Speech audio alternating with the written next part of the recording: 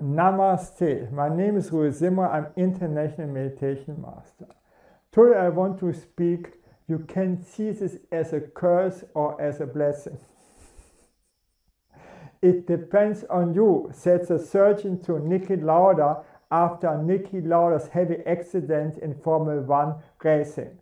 Lauda's face was burnt and ugly after the accident. 6 weeks later, after recovering from the accident where he nearly died, Niki Lauda started again racing and won his first race. He kept racing 6 years more and won again and again.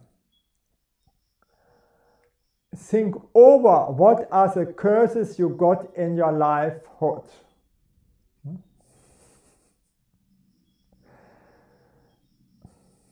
You have time.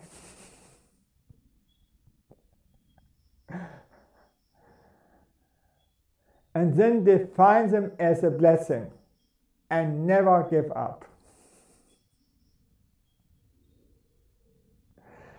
The problem is that we can give up after we get challenged too hard or a strain of bad luck. During Lauda's time of racing, there was a second great champ, James Hunt. James Hunt was well known for participating in sex parties and drinking like crazy. Niki Lauda was well known for his coolness, rationality and his calculating mind. James participated in the worst party, slept with as many friends as he could and drank a lot before every race.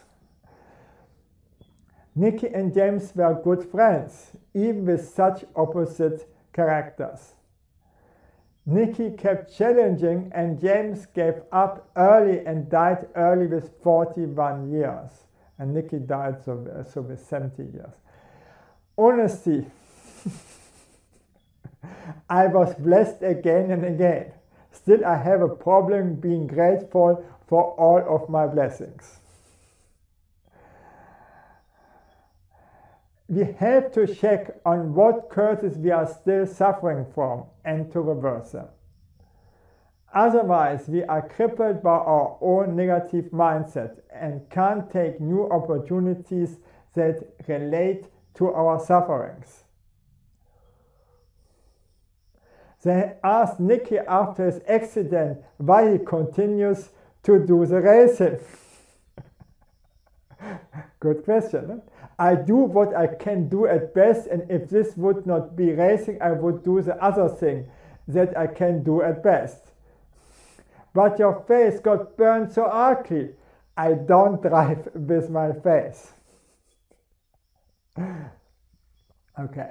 Thank you that I could speak to you, and bye.